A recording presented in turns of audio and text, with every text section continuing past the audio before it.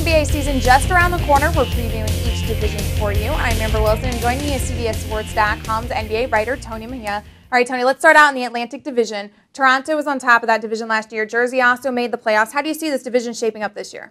Well, I mean, the way other players see it is Toronto is still the favorite. And you got guys like Chris Bosh and Andrea Bargnani and TJ Ford that have played together now for a season and are only going to get better. They're only going to improve. A little bit of the pressure is off Sam Mitchell. Last year, he was almost facing a firing and ended up being the NBA's Coach of the Year. So ideally, you have the two triumvirates with New Jersey and Vince Carter, Jason Kidd, and Richard Jefferson, and Boston now with their big three, Ray Allen and Kevin Garnett joining Paul Pierce. But still, you got to go through Toronto. I mean, they're the defending champs. Triumvirate is a good word. Yeah, speaking of the big three in Boston, Boston's a team that was sitting on the bottom of that list that we showed you guys just a second ago, but they might be relevant again now with Garnett, Allen, and Pierce.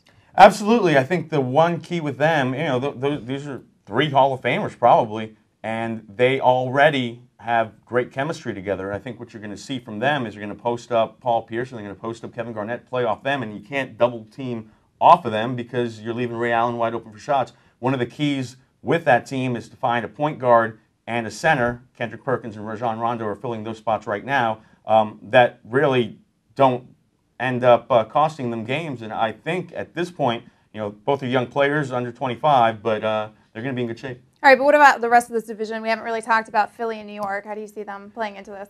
Philadelphia is rebuilding, and you know, that's one of those basketball teams that they traded away Allen Iverson and Chris Webber. You know, let Webber go within the span of a week. They all of a sudden started rebuilding. The Knicks are terrible. You know, New York is trying to mix and match pieces like Eddie Curry and Zach Randolph. You know, guys that you know aren't going to be able to work together defensively. You've got, you know, Stephon Marbury, who lost his mind all summer. You know, it's a basketball team that probably wins 35 games at the most. I don't know if the New York fans appreciate your honesty, but I do. It's always good to be blunt. All right, thanks for all of your insight into the Atlantic Division. Keep your mouths at CBSSports.com for all your other divisional previews. For Tony Mejia, I'm Amber Wilson.